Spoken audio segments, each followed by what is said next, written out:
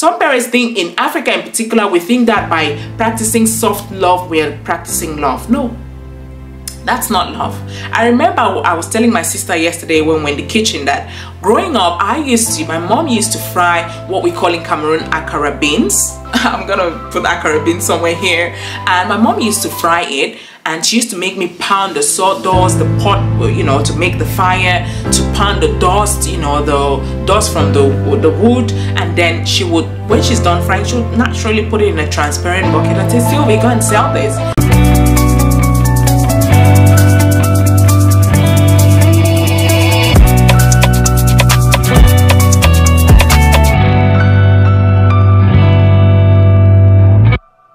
Hey guys, hope you're doing very well. Welcome back to another episode on the Young and Independent Community channel. If you're new to me, my name is Sylvie. If you're returning, thank you so much for coming back.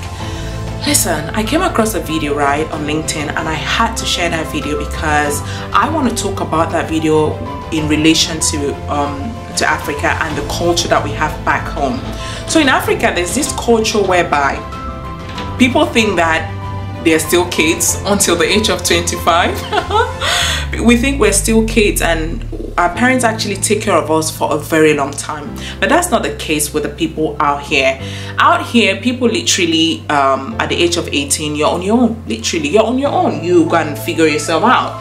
And that's a habit, that's a culture that I find is a reason behind the development in the Western world.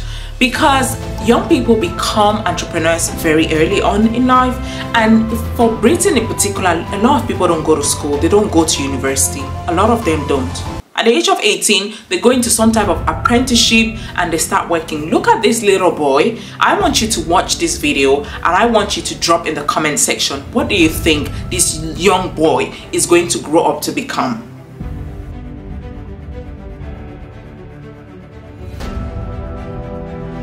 Because I think that what this young boy is doing is very powerful. He is teaching us that there's no age actually to start a work ethic.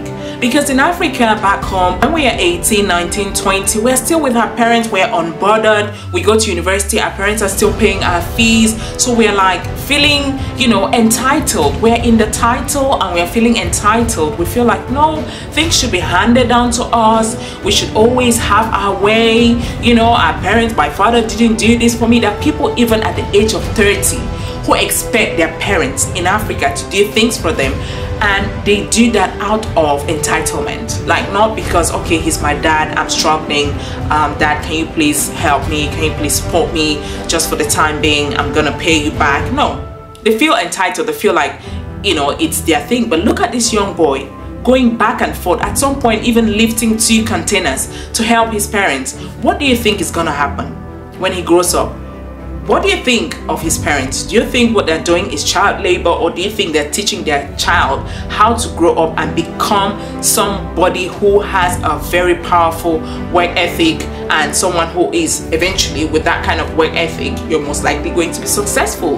Because this little boy, not only is he empathetic, he is sweet, he is kind, he is hardworking, he is determined, he is perseverant.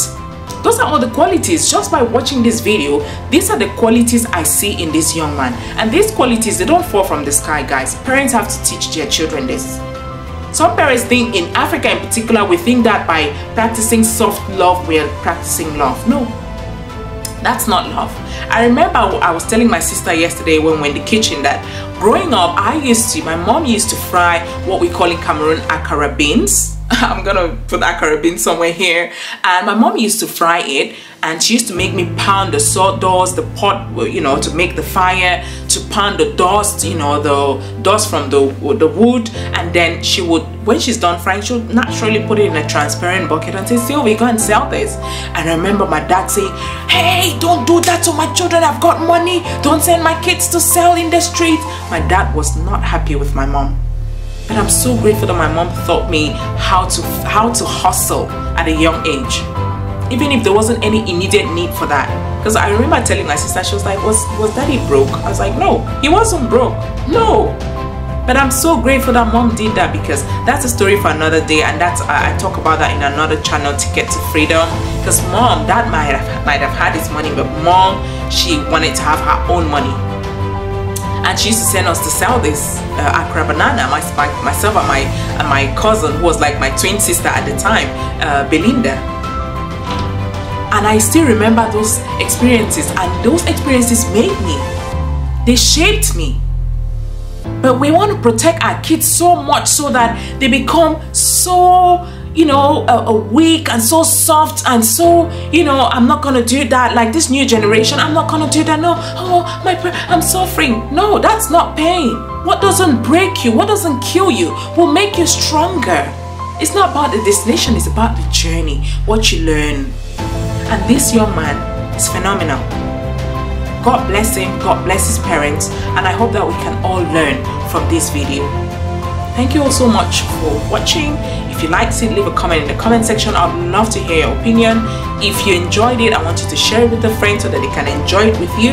And don't forget to smash that like and notification bell so that when we upload our next video, you, my friend, shall be the first to know.